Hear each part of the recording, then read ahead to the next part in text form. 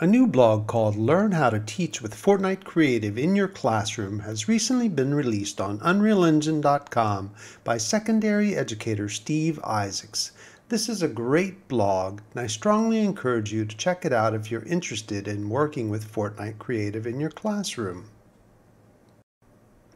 The actual course takes you through a series of lessons including understanding the value of game-based learning in a sandbox environment. It'll work through downloading and installing and launching Fortnite Creative, understanding how to use Fortnite in the classroom, create your own island in Fortnite, using the keyboard and mouse to navigate the Fortnite environment, learn how to use the build tools and pre-built assets included in Fortnite Creative, and build lesson plans using Fortnite Creative to teach context-specific learning outcomes. It's roughly 2.5 hours long. This and many other secondary education lesson plans are available to help empower your students to become creators. Here you will find lesson plans for Twinmotion, Unreal Engine, and more for Fortnite Creative.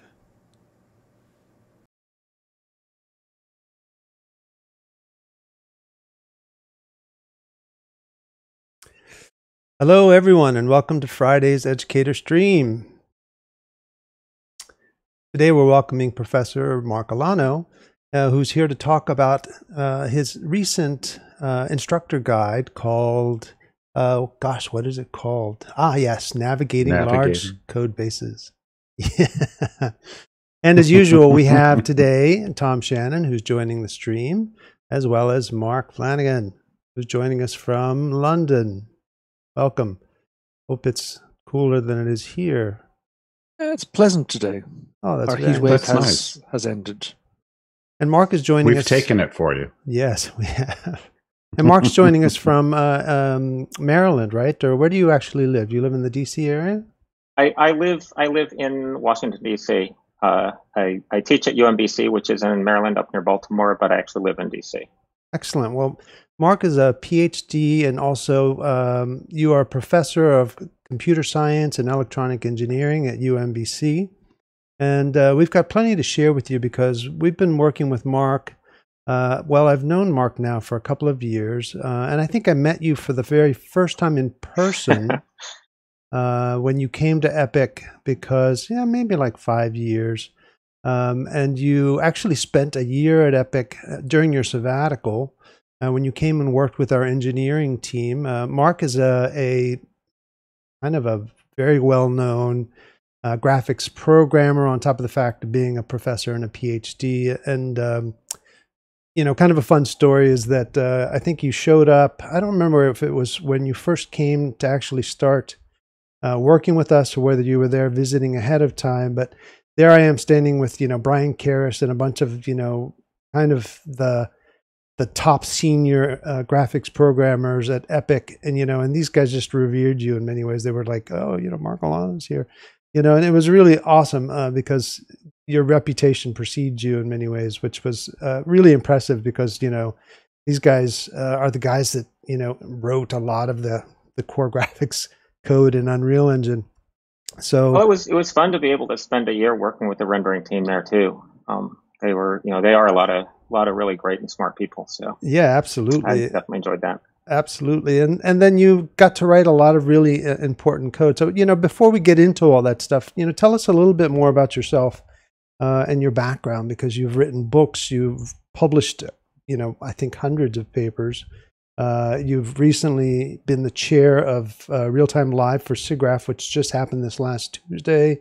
Tell us a little bit more about yourself before we get into all the good stuff. Sure. So I got my PhD at University of North Carolina, just down the road from Epic, back in the 90s. And at the time, there was a big project there to build about the design of new graphics hardware systems. And so my dissertation was actually about how to make graphics hardware programmable. There were, people had shaders for in things like RenderMan for offline and production rendering, but nobody was doing it in hardware because it didn't seem possible. So basically, my dissertation was yeah, we can actually do this. From there, I went to work at SGI for a while, if anybody remembers that. That was, back when that was a company and a company building graphics hardware, both of which are not really true anymore. Actually, there may be a company with that name, but I don't think it's really that connected to the SGI from when I was there. So I was there for like 4 years, and decided that I wanted to get into academia. So I started looking around, ended up at UMBC up near Baltimore. Realized that I had spent probably about 12-ish years in different places where I could basically was standing next to the hardware designer and could say, what's the new feature, or hey, why don't you add this new feature for me to this new piece of hardware that you're working on? And that wasn't going to work anymore. And so given that I kind of love real-time graphics, I basically started looking around. It's like, who actually uses real-time graphics? And obviously games are a huge user of real-time graphics. So I came into game development from graphics. So I started a game development track at UMBC. We actually have 2 programs, one focused on programmers and one on artists, those being kind of the biggest groups of people in most game development teams. We don't have a program focused on design, somewhat intentionally, because there's usually, design's the fun stuff, but there's usually not as many designers out there, and certainly not the entry-level positions for them. So we kind of focus on the programming and the art. I did a year sabbatical at Firaxis working on the Civilization 5, a second year-long sabbatical 7 years after that at Epic, working on the Unreal Engine rendering team. And I've done some other contract work for a handful of other game companies along the way. Activision, Big Huge Games, a couple of the other ones. Yes, yeah. Activision, Big Huge, Oxides, and outside of the kind of that stream of things, I've been editor-in-chief for the Journal of Computer Graphics Techniques for a while now. Anyone who's interested in graphics techniques, either game or production rendering, should check that out. It's completely free online journal. This year I was running the real-time live show at SIGGRAPH, which for now you can watch on demand if you're registered for SIGGRAPH at the sort of ultimate registration level. But as soon as SIGGRAPH is over, so starting about next week or so, it should drop on YouTube for anybody to be able to watch. So you be able to check that out. So to be doing real-time graphic stuff in the 90s was kind of revolutionary, because there weren't really a lot of people. It was pretty cool to be working on especially on like shading stuff back then, because I was able to do a lot of stuff just because we had hardware that nobody else had. Because of the SGI computers, I presume, in part, right? Yeah, and the stuff at UNC, which was sort of the first kind of shader programmable hardware. I don't know if I was necessarily the first person doing normal maps, but I know I came up with the name for that in a paper that I wrote with Jonathan Cohen, a co-author of mine, which is mostly because everybody else had hardware that couldn't do it. And, and we had hardware that could. So it's like it's hard for people to think. It's super obvious now. Everybody does stuff like that, but at the time it was just lots of sort of that low hanging fruit of hey, we can program this hardware now. What can we do with it? What kind of maps are those? Well, they look normal to me. So is that how that works? I disagree. The academic process. Strangest looking maps in the stack. Well, it's graphics. If you don't know what to call something, just slap the name normal on it. I normalize either that everything in my or shit. rendering, right? I mean, So, I mean, it must be a somewhat gratifying now because real time is like such a everything. It has to be real time now. So, I mean, to been doing it for 20 years to be working in real time must be really exciting. yeah, definitely. It's I think I'm probably a little closer to 30 years at it, but but yeah, it's both cool to see how it's changed in that time and how much it's kind of the same. I mean, a lot of the stuff that I was doing back then on one of a kind hardware that took up, multiple racks in a room in this one building in the computer science department, it's here now. This thing can do all of that. And so it's really sort of a change in how accessible it is and how widely used it is, which is super cool.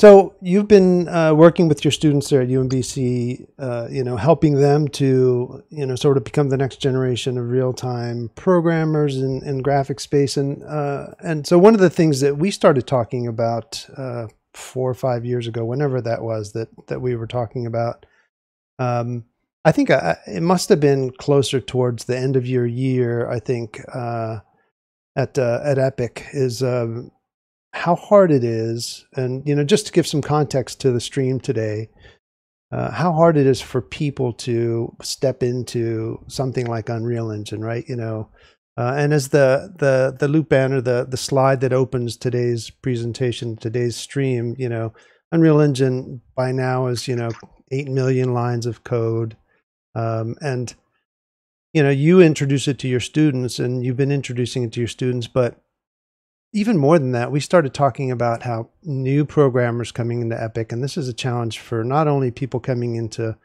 Epic and Unreal Engine, but if you're a programmer going to Microsoft and you have to all of a sudden start programming on Microsoft Office or Microsoft Word or Windows or any massive code base, how do you check out the code, write your part of it, and then check it in and say, I hope this works and it doesn't break everything, right? Because where do you learn? Is that a taught it's a hard skill to develop because so much of what you learn in like a computer science program. I mean, yes, you're learning to program. You're learning how to design and develop algorithms, or if you're focusing on graphics, you're learning about specific graphics algorithms. But most of your projects are basically something that you write yourself, and you think it's big if it's a few, 100 or even a couple thousand lines of code, and that's just not big. I even run into this when, if you're using the Unreal Engine source code, you're getting it through GitHub, and there's certain Git operations that are kind of slow on a code base the size of Unreal, and we have some tips in the slides on that, but it's if you go looking for how to deal with a large code base in Git online, you find all of these hits where it's like, well, I was working with a really large project with thousands of files and, I had no problems. It's like, thousands? You think that's big? I'm sorry, but not. Well, and this is unusual too, because I think Unreal's, probably one of the bigger projects up there, say for, some OSs, etc. There's just, you don't get code access to things like Max or Maya or Photoshop, or even, typically you don't get access to other game engines like Frostbite or, anything like that. Those code bases are hard to ever see. if you're working, whether you're working with the Unreal Engine or anything, I mean, just knowing how to deal with large code bases is something you got to figure out at some point. And often people end up having to do it on the job. I know, one of the things I remember having to do when I was at SGI was basically, getting dropped into some code, and it's like, we need to make some changes here. This completely undocumented, large pile of code. And by the way, the guy who originally wrote it is not only not at the company anymore, but he's like working for a competitor, so we can't ask him. Right. Right. So you've got to have the tools to be able to figure out how to get around something like that, and know what to do, and how to figure out what it's doing. Maybe without having to understand the whole thing, but just at least get a little bit of understanding around the parts where you're going to be working. Right. So what we did is we said, hey, how about you write, you just spent a year here. I mean, you've had to jump into Unreal Engine at a super deep level because you wrote some amazing code while in your year there. You basically wrote a lot of the noise algorithms that are being used inside of the engine, probably a lot of stuff that I don't even, have full awareness of the other stuff that you wrote. Yeah, so there was already a noise material. So in the material system, there was already a noise material node, but I completely rewrote the code that was there and added the Voronoi noise and the color vector noise and the curl noise, all of those to the material system. So yeah, I did those. I did some Sobel sampling stuff that does like random distributions of points. We were doing that for positioning lights for one of the Fortnite trailers, I think, to make an area light out of a bunch of little point lights. But that's got into the engine as well. Every time I think that you've added some stuff to Unreal that's kind of spoiled me, and every time I think it's just like and it happens actually in like Niagara, where I'm like, oh, I'll just grab a random value, and I'm like, wait, that's only in the material editor because someone wrote a pseudo random and a noise thing, and you don't have that in strict HLSL. Aw. So thank you for doing that, and also, dang it. Can we just get those in every aspect now? They're really good. The noise node is something that, as like an FX guy, I use all the time, and I don't like jumping out to other applications to do stuff often. So I love having access to that really high resolution, non-performant sort of noise where I can bake it out to, or with virtual textures. Now putting some effort into those was actually something that came out of talking with Ryan Brooks, one of the tech artists at principal tech artist, because it was it's like, this is going to be too slow to use runtime in a game. So there was sort of like, no one had really been thinking about putting effort into material nodes that weren't going to be usable runtime. And as I was talking to Ryan, I don't know, over lunch or something someday, it was like, yeah, but I'm like popping into Photoshop, what he was saying, doing some stuff, importing it back into the engine, seeing what it looks like on a character, popping back over into Photoshop, and like that workflow is just bad. And so having better tools in engine so you could actually develop a look on the assets and then bake them into a texture to use at runtime was sort of the reason for spending some effort to make those tools better. Right. So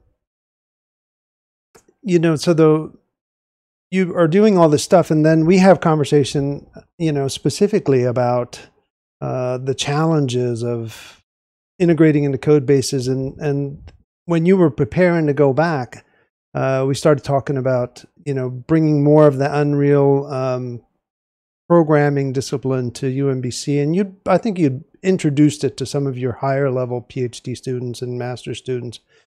But we started talking about, maybe doing some more integration into some of the undergraduate students. And you were like, well, I'm going to prepare more of my students with Unreal, I could, and we've been doing some of these guides already, and we started discussing the idea of teaching large code bases to students, and we started discussing the opportunity to develop a guide, about how to teach students how to integrate themselves into large code bases, which is kind of the genesis of this idea that is now this guide that you've completed. But you didn't just go off and write a guide. You're like, I'm going to teach this stuff. I'm going to make sure that it actually works. And then through the process of teaching it, I'm going to assemble a guide that I'm going to then hand over to you guys. And we're going to make it this really cool, epic thing that we can release together. And so kind of that's the nature of today's stream, is that you've now completed this guide, and it's, something that we're going to turn over to the learning community and that everyone can benefit from. And, you're an experienced professor that's actually taught this material in a classroom. People have gone through all this material. It's been used. And so it's really exciting, because it's not like you're like, well, I hope it works. And, and people. Yeah, so I taught a class soon as I got back, trying to teach students how to do mostly engine development. And yeah, the first time through, I didn't have slides for any of it. I was doing a lot of sort of live demos, and I had some notes that I was basically lecturing to, but I didn't have slides for it. Next time around, I started to kind of build out the slides on it, and sort of the third time around is the version that ended up being the actual guide, because it takes a while to figure out how to teach some of this stuff, and kind of what level to teach it at, what to leave in and what to leave out, and how much hand holding they might need at what point in the semester. Right. At Epic, we call it dog fooding, right? We don't just figure out what to do. We actually figure out what to do. We actually do it internally, and then we release it to the public. And so you dog fooded this process of teaching this content, which is really exciting. So I think it's really pretty awesome. Tom has been working very intimately with this content, and he's gone through it. And, before we actually release this to the public, we, take it through a process. Tom's been working with some of the developers. They've gone through the material internally at Epic to try it out and see, how the learning process is. It maybe for not one of your direct students, because, it's one thing to sit in your classroom and learn this stuff. It's another to go and read through the material and go, let me try it without, Professor Olano there. Yeah. Catch those things that are in my head but didn't actually make it out into the guide. Right. You need somebody other than me to teach it to find those things. Right. Yeah, and we do that with our guides. We spend quite a lot of time and effort trying to make sure that they are as good as they can be, and that they do can actually follow them through. And they're not really intended specifically for students. They're really, the intention is for educators to use them to teach students. But we found that, it's about 50-50. The folks that download those guides are about 50% students or self-learners, and 50% educators who are also self-learners too. So, a lot of them are going to be teaching themselves this sort of content along with you. And one of the things that's really amazing about this guide, I think, that it is really well dog-fooded, and you can just kind of pick it up and read it and go through. And if you're a very motivated self-learner, you can use it to get yourself from A to B pretty well. And I've learned quite a lot about Unreal, just being a technical editor and going through it, and my understanding of how Unreal works is much better now, and I feel I could tackle much more complex problems. Like I do when I'm teaching it to my students, I really try to start with a lot of hand holding on especially on the assignments that are listed there, where you really kind of point them to do this, But then as you go along, you're kind of taking the hands off, of the bicycle or whatever. It's like, it's by the end, it's it's a little bit more, just give them the push and um, see where it goes. I mean, if you had to type out everything that you had to do to accomplish some of these things, we would be looking at a book like kind of that thick, because a lot of, it's like you said, in some of the parts of it, it's you are very much asking them to go out on their own and find their way and spend that time. And I don't think, one, anyone would want to read the step by step of that process, and two, you wouldn't learn the process. So it's really well guided, and even if you don't get all the way, because of the way it's structured, it's a really great introduction to anyone that's really looking to approach Unreal from kind of not the typical, like you said, game designer, game art sort of bent, but more the engine programmer. And there's so many jobs out there. Well, and not just engine programmer, because I mean, one of the things, as I was looking around at, so what material is available, there's lots for Blueprint, there's lots for materials there, but there's not really even kind of the C++ level, programming at the project level, not sort of in the engine itself. There's not as much for that. Right. And so, so I tried to do, it's like shader code and then like actor code, which you can totally do, both of those with this just a downloaded copy of the engine. You don't actually have to build it from source for that. And then plugins, which you can still do without having to build the whole thing from source. But then ultimately you get into I'm going to actually change the guts of the engine to do something different. Right. Well, let's give the viewers some context, some additional context, because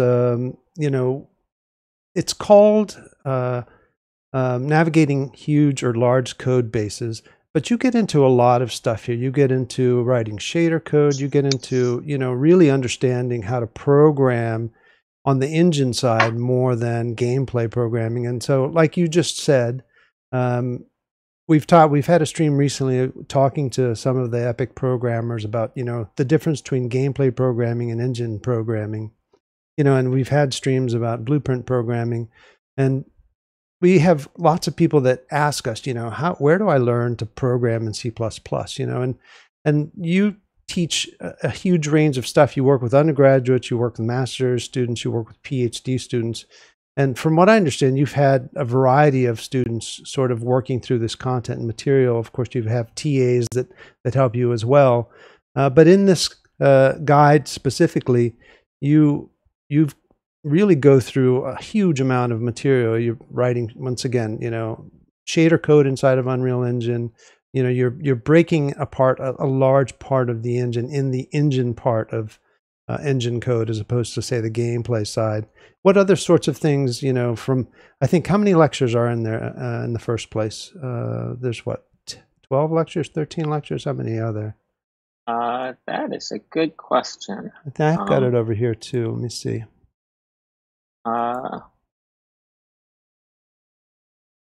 11 lectures. So there's 11 lectures, and you've got a lecture, 10 lectures, shader code, you've got basic actor coding, plugin. 11. It should be 11, yeah. I think. Building expertise. So there's really a large amount of information that you're sharing just about getting into the guts of the engine, which I think a lot of people are really going to appreciate, especially, if you are teaching programming and you want to get into teaching Unreal Engine as a programmer. And in a minute, we're going to hand the reins over to you, and you're going to really share some of this material with our viewer. Tom, is there anything you kind of want to add or jump in there and having intimate knowledge of this material?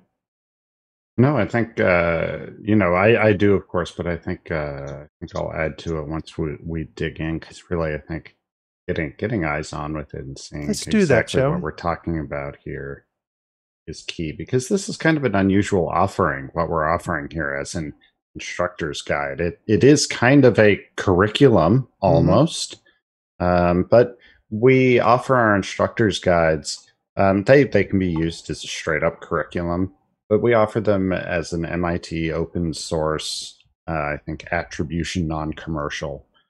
So we encourage you to take what's in here and take what you need and take it apart and integrate it into your own curriculum, build a new curriculum from it.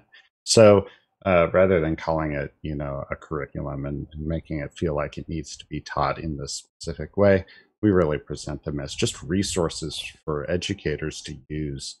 I use it in a class that's actually like half this stuff and half real-time graphics algorithms.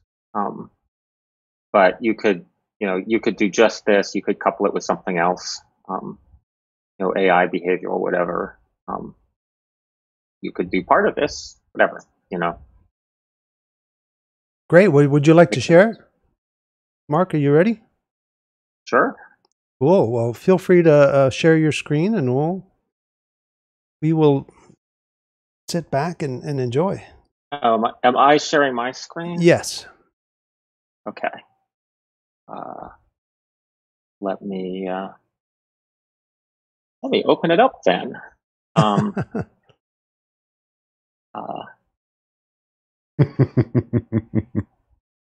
Yeah. So let's start with the Educator code one. Let's go ahead and share that.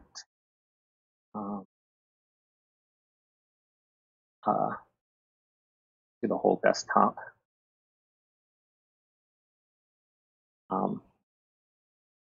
Yeah, so this is like the third lecture or something in there, and so like the first lecture is just how to get yourself set up with Unreal and what the tools are. I find that even students who are like juniors and seniors, a lot of them aren't necessarily familiar with things like Git, and so there's a bit about what is on that one about what is Git, why would you use it, or why would you use any version control? I mean, that's super important if you're doing if you've been in the games industry at all, or software industry, you would have used something like that, but you wouldn't necessarily have used it for that purpose as a student. So I have a little bit of that in the first one. But then sort of the first thing I kind of bring them into is how to write shaders or how to build shaders. And shader code specifically. So this lecture is just kind of walking through how to build yourself let me kind of jump towards the end so we can get kind of what the thing starts to look like, a cloud shader. And in this example, I went purple, and you kind of add bits and bits to it, and it does it step by step. This is actually a version of a thing that I would normally do just live coding.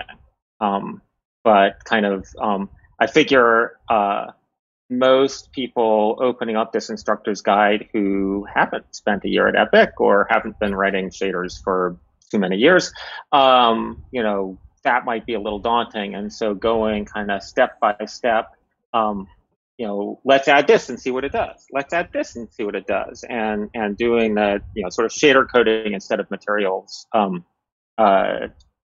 gets you to something. And the example I chose was a cloud. You could do anything. The idea was just to have something that's a practical example to show off.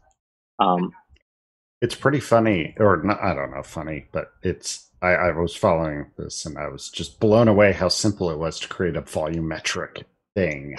I was like, that's it?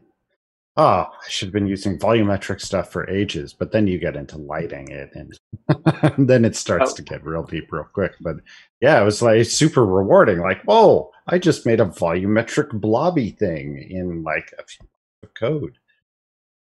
Yeah, and so like the first, so then I have a few extensions like baking or making it so that you can embed it in objects and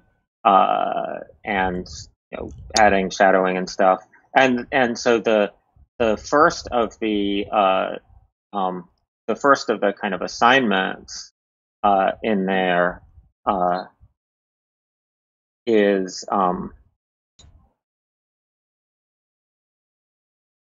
taking a second to open,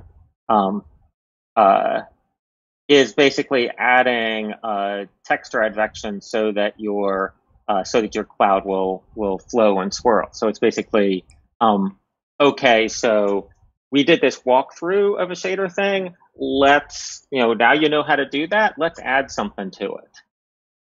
Let's build on that a little bit. And so that's kind of your the first sort of homeworky or assignment thing that we have them do. And then there's some lectures on doing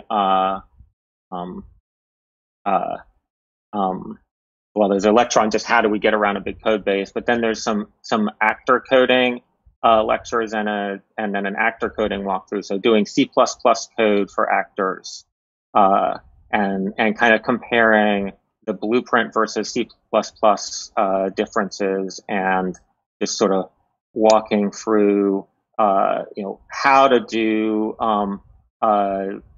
baking a texture baking something into a texture in a blueprint actor. Yes, I know you can just right click and say bake into a texture, but let's see how you would do this in a blueprint actor. And then let's do the same thing in C++. And kind of walk through how do you do sort of this same functionality in C++, with some ideas for extensions as well. And then so we have in sort of the actor coding assignments. I had one that's geometry. So basically, when you run it, it builds a big random maze. So it generates C++ code to create this sort of random maze environment. And then a second actor coding assignment that's doing behavior where it's a little flocking, sort of the addition to one of the standard rolling ball examples, but where you have a bunch of balls may kind of follow around the one that you're driving, like chasing after it.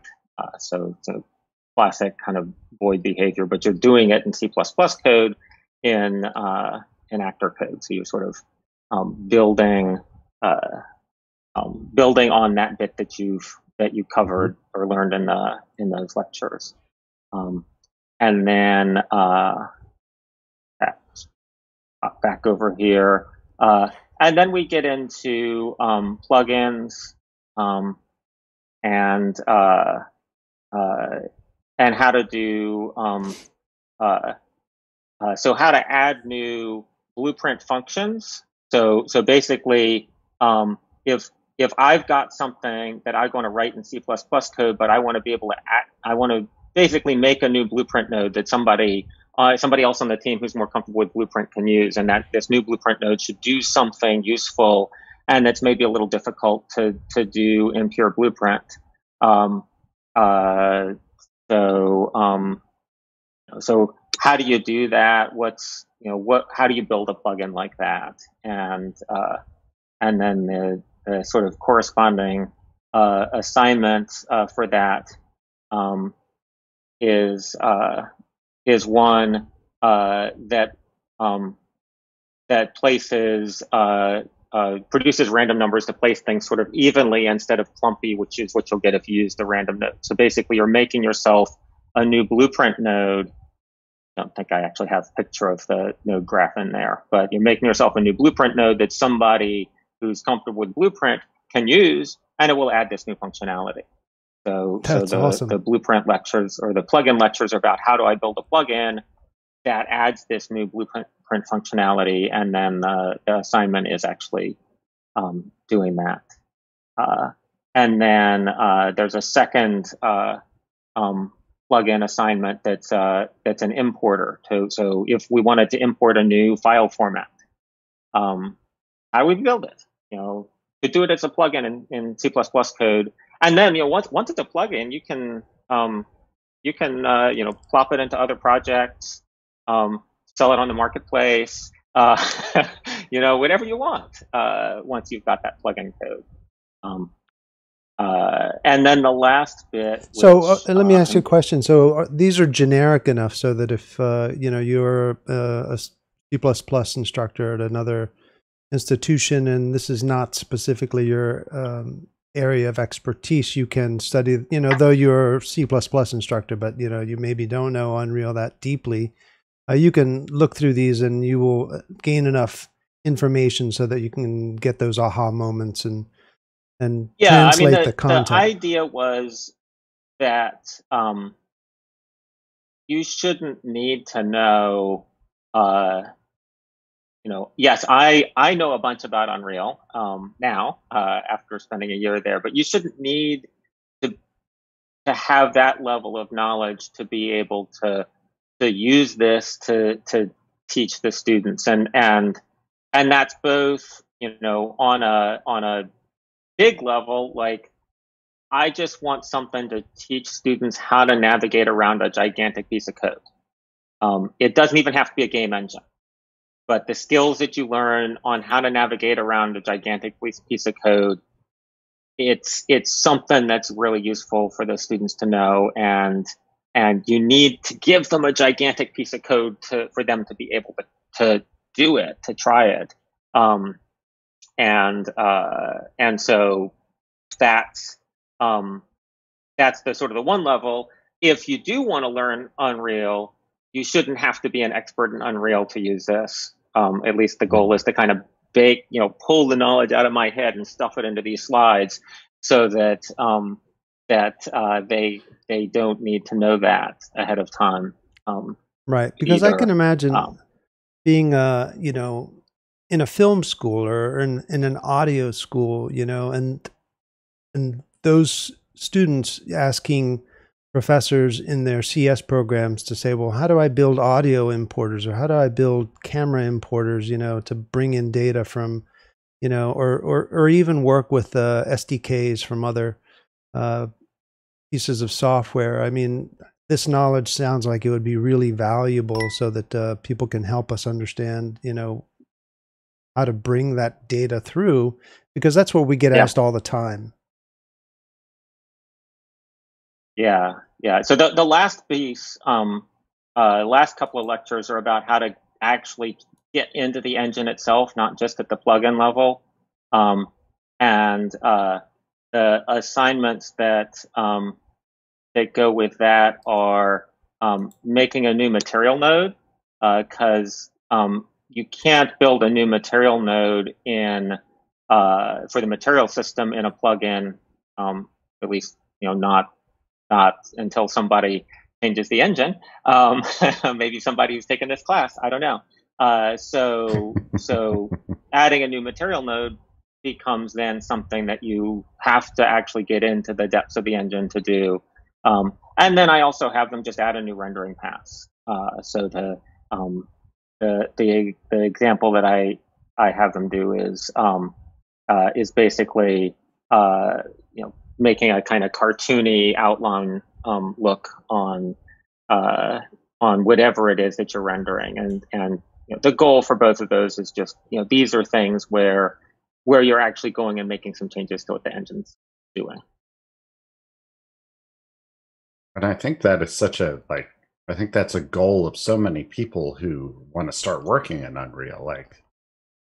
Even as technical artists who aren't even programmers, they're like, I want a cell shader, but I want it to be in the material dropdown. I just want a material domain or a lighting mode that's just cell shader or whatever that is. And that's their ultimate goal. But then they see this 8 million lines of code and go, I don't even Maybe know I don't where to need that. start with that. Yeah, maybe I'll Maybe just I make don't a need that so post-process bad. shader and we'll be good to go.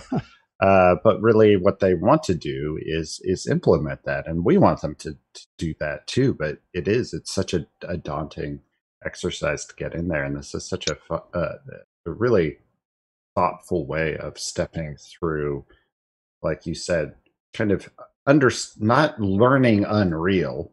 So that's a big task, but understanding the structure of it and how you can implement things at kind of different stages of knowledge. When you start out, it's very like in the editor, using the material editor, and by the time you're at the end in lecture 10 and 11, you're now modifying the actual engine code, and working in those 8 million lines of code directly. And it, by the time you get there, that no longer seems scary because you understand and you have all these clues and techniques that you've taught Well, through the I other think lectures to get there. one of the biggest things that you sort of have to learn along the way is no one person understands all 8 million lines of code. You cannot freeze up until the time that you understand all of it before you start doing something. You have to kind of make your little bubble where I understand this piece, I understand what's coming into it, I understand what's coming out of it, and now I can make changes. And as long as I stay within that bubble or expand it if I need to, then I don't need to understand all 8 million lines. And with 8 million lines of code, there's lots of examples of other places where it's doing things that are similar to what you want. And so a big part of it then becomes find someplace else that's doing something similar and see how it works. And kind of follow that example. Absolutely. I think in this guide you probably spend as much time describing where to go to see examples or to copy paste stuff, or you're like, go get this, duplicate this, and those are valuable skills. And it's something that, like you said, like typically students learn to create something completely bespoke, something that's totally theirs and not a terribly realistic view of the real world. And that goes for kind of any large production. And now as things have gotten, it's just to 8 million lines of code, and productions, that's indicative of the whole production, whether you're talking about just the code or the art and everything. We're starting to see more of this acceptance of middleware, of game engines, of Quixel Megascans, of marketplace assets, that even in Hollywood, like, if you watch The Mandalorian, they didn't go out and scan all the stuff. They went to Quixel and bought it. And they used middleware to create, a loved IP. And I saw it's now okay, whereas it used to be a little bit like not okay. And I think academia has taken a little bit to catch up with that idea that maybe you won't be creating the entire thing. I don't think it's that academia is trying to catch up to that. I think it's more that, in the scope of what you can typically ask a student to do in a 12 or 13 week class, you just can't, you can only go, get so far. Right. And so, a big piece of what we're trying to do here is help them to develop the skills to understand that that you really, to make changes in a gigantic thing like this, your actual change can be pretty small. I tell my students who are doing my class that's using this material, it's like, I tell them start super early, because at the end of the day you might be writing 4 lines of code. Question is, which 4 lines?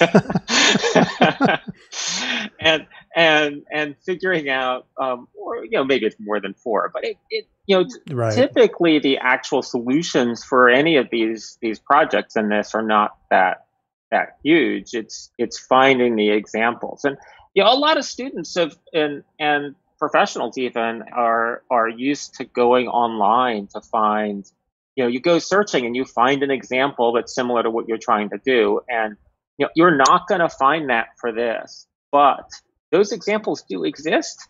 They're just in that code, and so it's really about learning that Google doesn't exist to search the code, but there are tools to help you do it.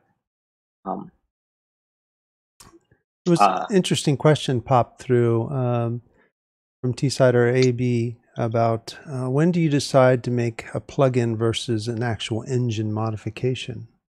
I saw that one go by. I was actually thinking that was a great question. For me, if it is possible to do it as a plugin, I would probably do it as a plugin. That makes it sort of both more transportable because you don't have to give your engine mods to somebody else or to port them over to another project, and also kind of more resilient to new versions of the engine. But not everything can be done in a plugin, and it's Unreal is layered. So actor or like the actor code, the game code can call other game code or plugins or engine code. The plugins can call other plugin code or engine code, and then the engine modules can use other engine modules, but an engine module can't use something that's in a plugin. So you get this layering, and so there's some stuff that can only happen by changes down at the bottom, and so so I would say if what you're doing is an importer for a new file format, I'd do that as a plugin. That's a perfect, it fits perfectly with the plugin system. It doesn't need to be in the guts of the engine. But if what you're doing is adding a new material node or changing the behavior of something that's already in the core engine, you gotta change the engine. Let me ask you a question. How do then things like Niagara work that you load as plugins? Is that a different type of thing then? So plugins that are provided by Epic are just plugins. They're really no different from the ones that you could build yourself, except that they come with. But can they call engine code? Because the example you just used about plugins calling plugins and engine calling engine, would something then like Niagara not be able to call the engine? Or no, so the plugins can use stuff that's in the engine, but that Niagara cannot. If you do something in your project code, if you write a function in actor someplace, Niagara can't use that. You can use Niagara, but Niagara can't use the stuff that's above it. So Niagara, as a plugin, cannot assume anything about the projects that it's dropped into. Interesting. That's very informative. But of course, we may make some engine changes so that Niagara can access that engine data. Well, as well, because we get to kind of control the whole kit and caboodle. Things like material nodes.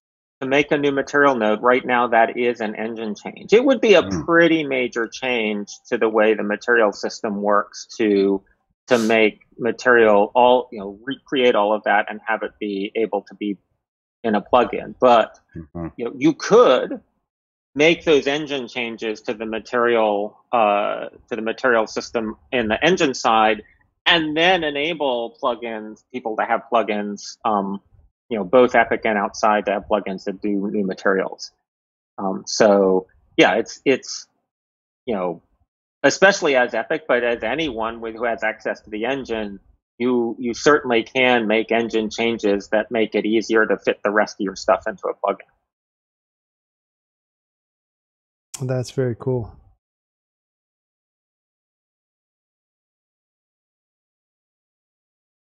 If you see some questions in here that you want to address, Mark, please feel free. There's some interesting question here about machine learning models, but what specifically about machine learning models are you asking about?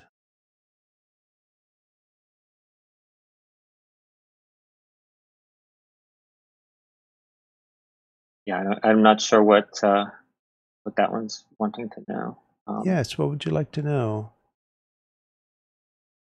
So, when you've taught this course, is this an undergraduate course or a graduate or mixed? Who is this? Who was So this aimed to originally? Mostly undergrads. I have some grad students who take it. Typically, in a class of 30 to 40 students, I'll have a couple of grad students, and the rest are. Uh-oh. We have freeze. Have a frozen.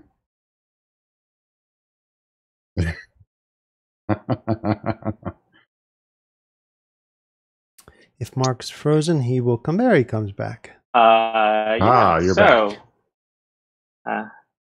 I think that there must be a place in today's world for those people who cover themselves all in silver and act like a statue in a park. Now they're in Zoom calls, right? Exactly.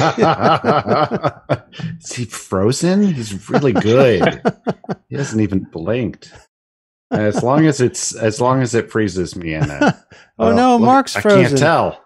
Oh, but Wow. Mark's just doing now. it. Oh man, I'm totally. Oh, he tripped out. blinked. So the question, about now machine we know learning, what Mark Flanagan did before he came to Epic. was about training machine learning. But that's not really. Is that an area of expertise for you in any way, Mark? So I am really when it comes to applications, I'm really a graphics rendering guy. Mm-hmm. I mean, I tried to make. I mean, so graphics is definitely the example in this. I mean, I tried to, in terms of how do you make changes, find and make changes in a large code base? How do you find and make changes in the engine? How do you do things in a plugin? I tried to do it in a way that would be just as useful for someone who's interested in the animation system or the UI system or any of the other parts, the physics system, the sort of any of the other parts of the engine. But the examples are all kind of graphicsy because that's what I know. Right. And that's the context of the class where I cover this material. Sure. Is one where we're doing a bunch of graphic stuff. Yeah, so thank you guys for your questions about machine learning. That's not really, I think, something that we can address too much in today's stream because that's not an area that we have the expertise in today. Yeah. We'll see what we can do. If y'all are really interested in that, that's something that we can research and find some folks to bring on. It's certainly a hot topic that's happening these days, especially outside of games and inside of games as well. Now there's hardware shipping that's got AI accelerator cores, etc. So it's a hot topic within Epic as well. So yeah, if that's something that you're interested in, please don't hesitate. If you ever have an idea for a stream or some feedback to our streams, drop us a line at ueacademia@unrealengine.com. If we don't know, we don't know. Yeah, T-Sutter had a follow-up question about is there a high-level way to see what modules are exposed to the plugin layer?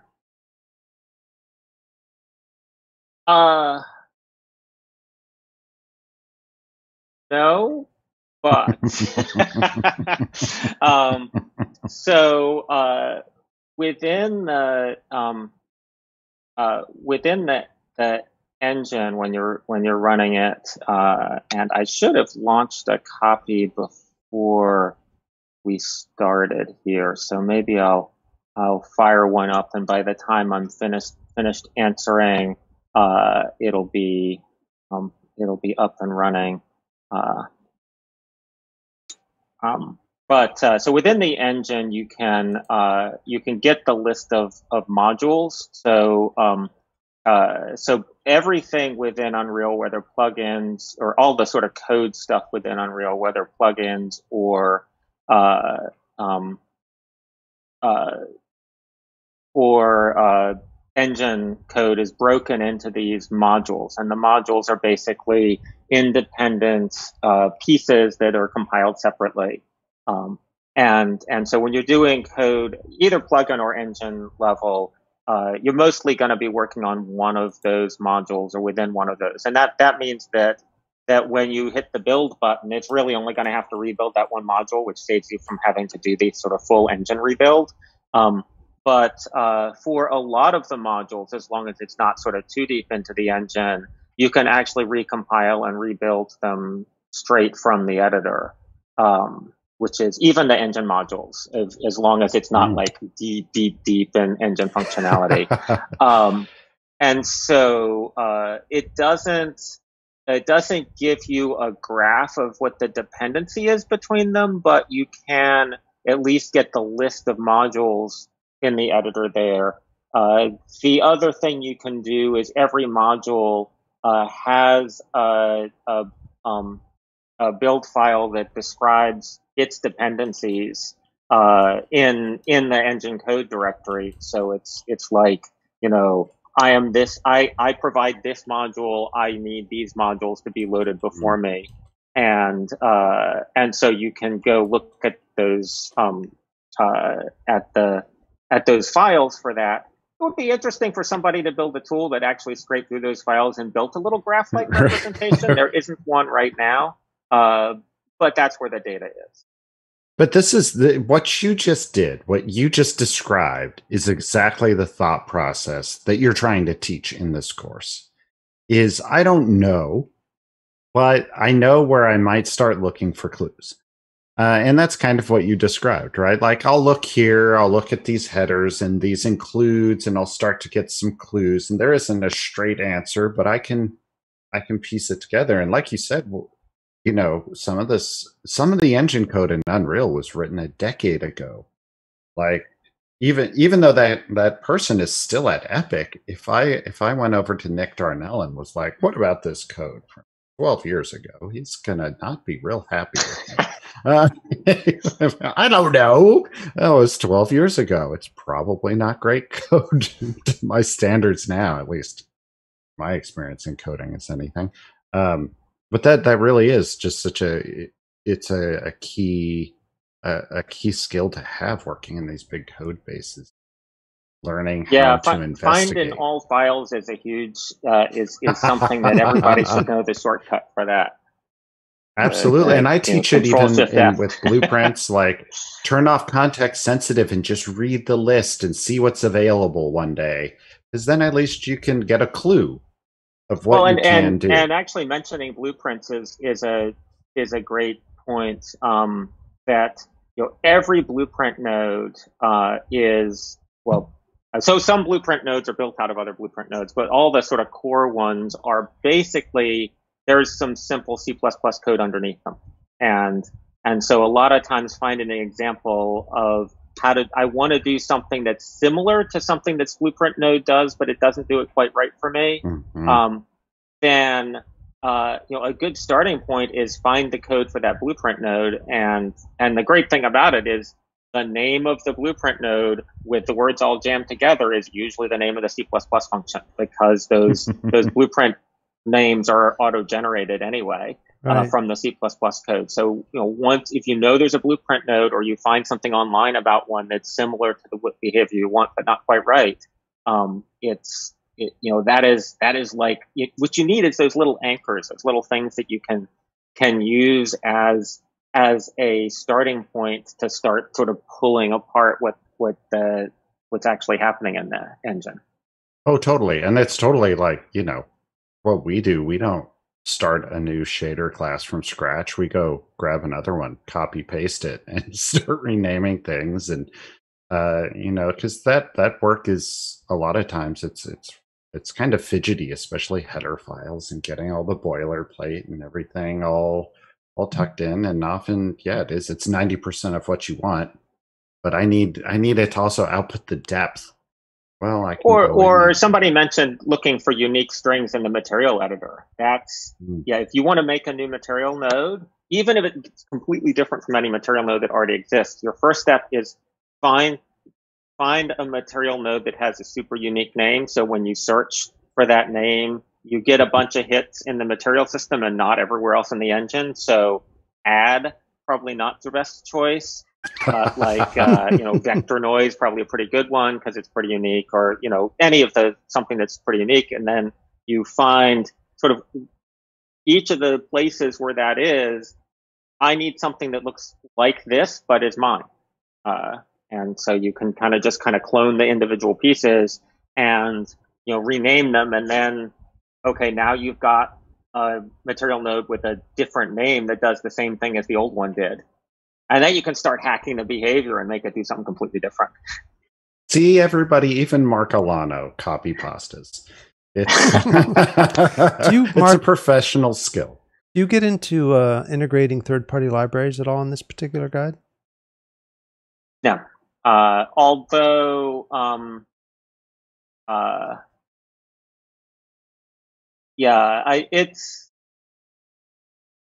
don't, but I.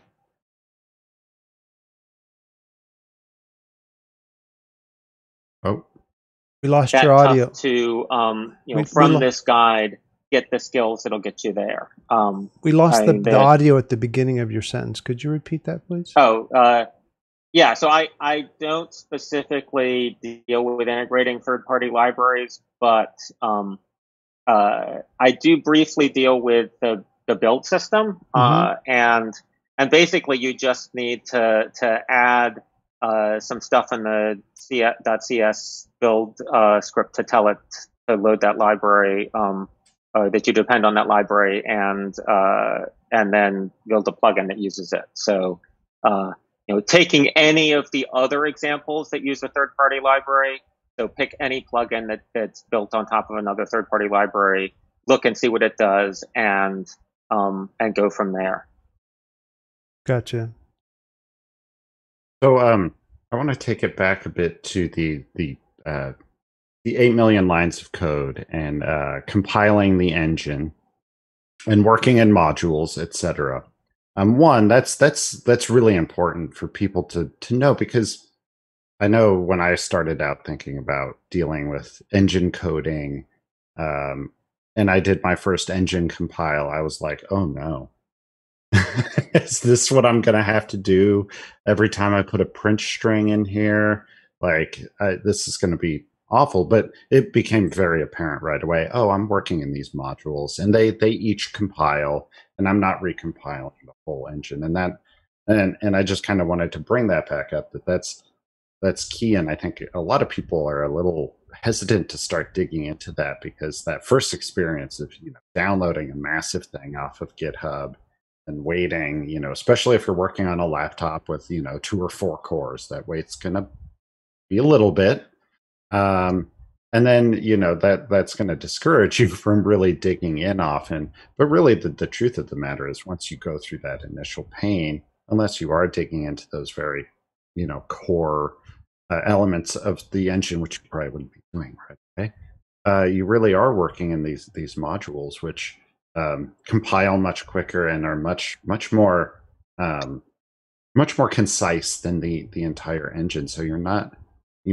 really dealing with 8.5 million code. You are dealing with tens of thousands of lines of code. It's not small fry anyway, but it's and seeing that structure and understanding that is really essential for people to feel capable of tackling this. Because the idea of modifying the entire engine is really intimidating. And so the way that this guide is broken up really helps guide you towards that. So by the time that you are actually getting the engine and doing your first modifications, you're not making the mistakes of having to do that. And someone's already told you, hey, don't worry, this is going to take a while. And then we'll do it this way. And then that won't be such a horrible thing. And having that out there it's I know it's stopped me a few times in my tracks early on before I really understood, because it was really intimidating to get started with that. Yeah, so getting ready for the new semester, I've been where I'm teaching this class again at UMBC. I've been doing a lot of engine builds on a lot of different systems, and so my laptop, which is 4-core, 2.5 gigahertz or so, took about an hour and a half. Four-core system that we had at school with SSD on mine, one with a spinny disk at school, was about 2 hours. I've also been doing a bunch of stuff with Amazon, so building on Amazon instances, and I tried it on a 32-core one there, and that took about 25 minutes. I did not bother with one of the 96-core ones that they have. I might try that later and see how fast that goes. But well, and that's certainly an option. If you find yourself needing to recompile the whole engine all the time, you might want to consider, even in a temporary sense, in this virtual world, a lot of us are just stuck on a laptop now. We used to be able to go to a school that had a lab full of high-powered machines and maybe even a render farm tucked away somewhere. And now I think most of us are on some much less powerful home system, and it's really becoming much more popular to use these virtual workstations. We're experimenting with it internally, and it's an interesting approach, certainly, to leverage that to virtualize your work. If you've got a not great system that's really struggling, especially because, if you're doing coding, you're going to be leaning on your CPU really hard. So if you've got a really great GPU, you want as many cores as you can afford. You want at least 2 to 4 gig of memory per core. So big mistake is to increase the number of cores without increasing the amount of memory, because that gives you less per core, which really hurts. Well, that's an interesting insight. And you want if you're doing a lot of engine compiles, you really would prefer to have an SSD. Although I do a lot of my work on an external SSD, USB 3, whatever. It's fast enough, and definitely faster than a spinning disk for that. Mm-hmm. Yeah, that's so. In addition to that, when you're teaching, you might not just be doing one engine compile. You might end up, with 30, 60, 90, 120 students in a semester. So could you talk to us maybe a little bit about your strategies for dealing with this? Because it's even dealing with just project files. They're multi-gigabyte files, and this is a challenge in every aspect of teaching it. So what I do is I make a fork of the engine in a GitHub group or team. I guess it's group. I don't remember the GitHub terminology, but I make a fork of the engine, and then I have the students fork from me. And so to grade it, in a single local repository, I'll pull each student's submission from their individual GitHub into a branch. So I've got one GitHub repository for all the students, where every student's work is a separate branch in that repository. That's great. And I've got some scripts that come. Are you giving out the scripts with the Yep. guides? Yeah. So I got some scripts that you can run in like the Git bash window or whatever to kind of help with it. But the key thing there is that because of the way the Git works, the files that nobody changed, you only kind of have one history of. So you don't end up needing to have a repository that's big enough for n copies of that stuff. The other super important thing is that when you check out another student, you've compiled one student's project. When you check out another student's project, the source files that they have in common don't get updated in your local repos, so they don't get recompiled. You're basically just doing a local recompile of the files that are different between the students, not of the entire engine. Oh, that's so helpful. So again, you'd only be recompiling those individual modules and files. And that, yes. And also, if you've ever worked with Git and you've worked for SVN and you don't have a good branching setup, you end up downloading the entire thing each time. If they were each individual streams or branches, you'd have to pull down the entire thing essentially for it to really work. So it's really key to leverage that side of GitHub, because otherwise that would be really painful. Yeah, first time I taught the class, I hadn't figured that out, and my TA a week into grading the first assignment basically was like, screaming at me, and ultimately, I also typically will have them submit images and video of their projects running, and do a lot of the grading from those rather than actually needing to rebuild and run every student individually. Because you can get a lot from looking at the code and seeing their capture of what it did, and only kind of need to spot check a few of them.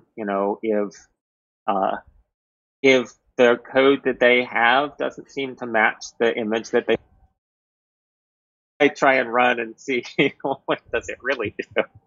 Let's just say there might be reasons not that you might want to take a look at the code. Submit reasons, images that were not accurate to the code that they submitted. I've never heard of such a thing.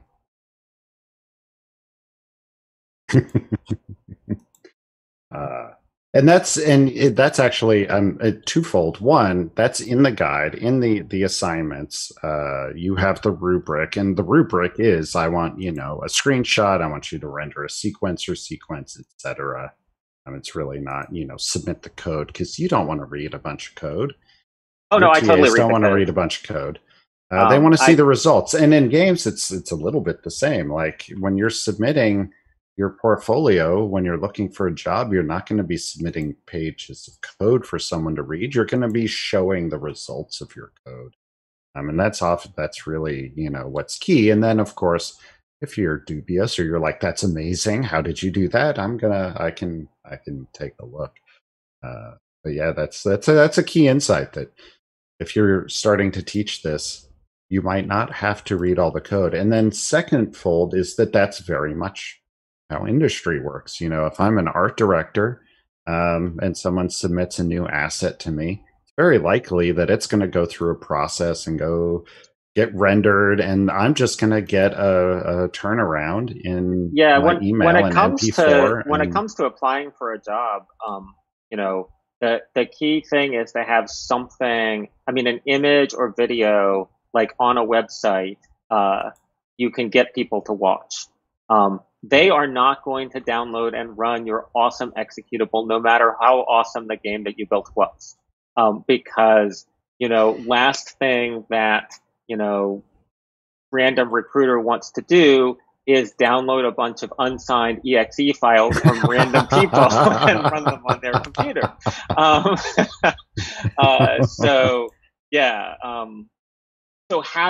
capturing that, results of what you did as image or video is a form that they can see what you did in the first 5 seconds of watching it. And if it's cool enough, then they might go and check it out and run it. But you're probably going to get the interview based on what it looked like more than getting them to run it. Absolutely. Just like for artists, we don't want to watch you modeling and painting. We want to see the painted model. We want to taste the cake. That's what it's all about in the end. Well, so I think we're kind of to the thing here. The question has come up. Where do you get this thing? Where's the thing, Tom? Where is the thing? We have the thing. Do we have the thing? And it's ready to release.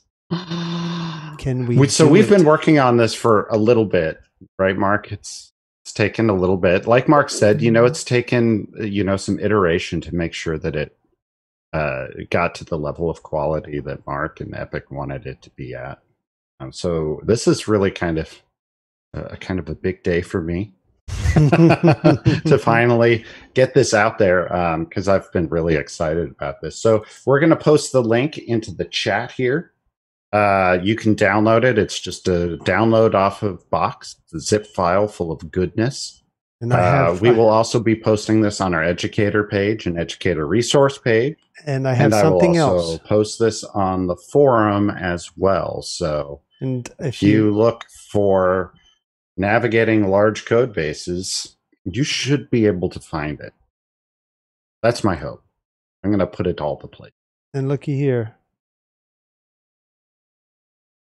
That's a QR code for the shortcut link. You can take a photograph with your phone and get the shortcut. You should be able to... then the shortcut's on my phone, and I need it on my laptop. Yes, well, that's that's a thing. There's another way to do it. Technology. All right, did that make it out into the chat there? Did one of us post this? Or we just make empty prompts? Oh, I see the QR code.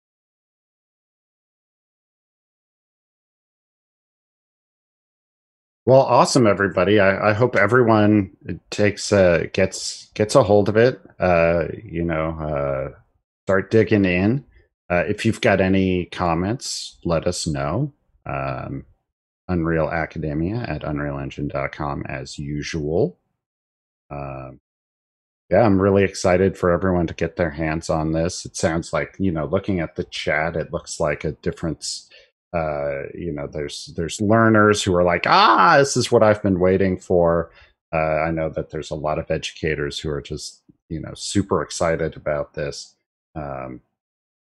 It's a couple of people said this is what I've been waiting for.